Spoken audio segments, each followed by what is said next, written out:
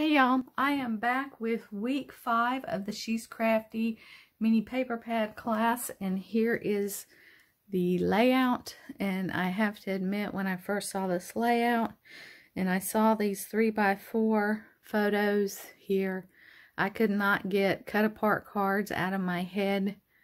No matter how I try to think about it, I just said I want to use cut apart cards here instead of 6x6 papers. So how was I going to get around that? So I thought about it for a little bit, and I came up with an idea, which I will show you in just a minute.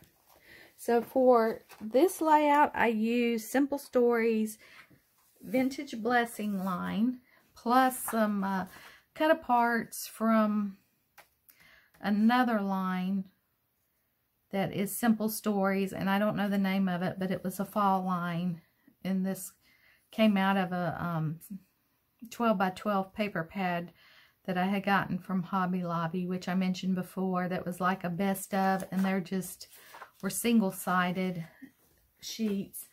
But my main focus was this Vintage Blessings, which has kind of a fall type feel to it, which the photo I chose was from around Thanksgiving, well, at Thanksgiving a few years back. So this is from 2017, and it's a 6x8 paper pad. And then I also had some of their 12x12 sheets from a warehouse box sale, and I'm pretty sure that's where that 6x8 pad come from. So let's go to my layout. Here is my finished layout.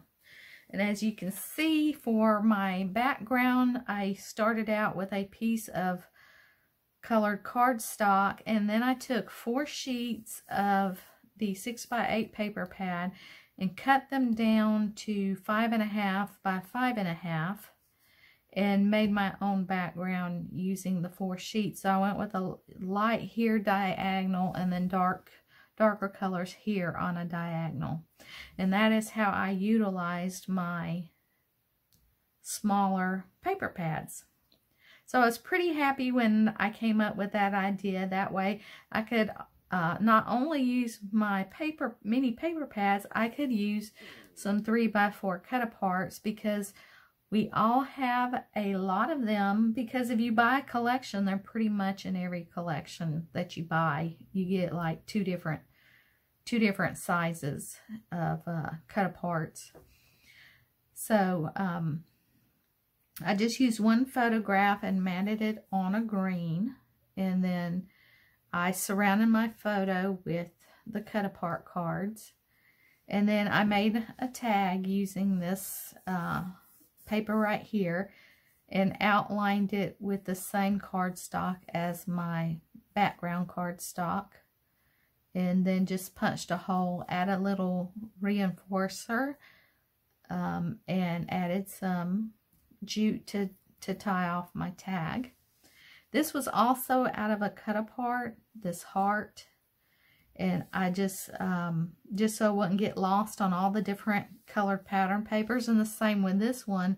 You know, if you don't want to kind of lose a pattern on top of a pattern, just outline it with a solid piece of cardstock that kind of makes it stand out and distinguish it from what is beneath it.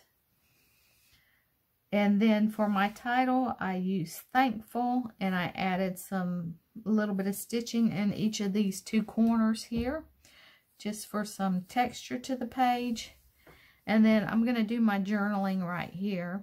And like I said, this was at Thanksgiving, and I'm probably going to journal about how for the past quite a few years we've hosted Thanksgiving at our house, and with both sides of the family and boyfriends and girlfriends. We have usually, give or take, around 30 people at the house, and my husband will deep fry the turkeys. I'll make a bunch of side dishes, and then everybody brings a dish. We always have a ton of food, and people get to have enough left over that they get to take a plate home with them.